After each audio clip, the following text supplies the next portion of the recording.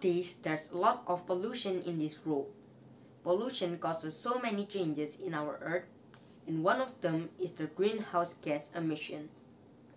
Greenhouse gas emissions in the Earth's atmosphere are increasing over time, which causes an increase in the Earth's surface temperature. The implications of this global warming ultimately have implications for Indonesia. Many weeds are not used by Indonesian people, so they are just left to grow. When cut, weeds are also simply cut and thrown away.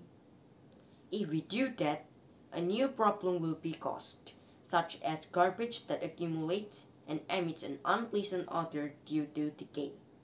This will also cause an environmental problem. Yes, instead of throwing them away, we could use weeds to make briquettes.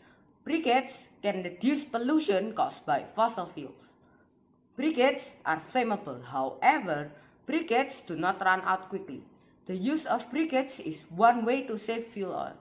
Thank you.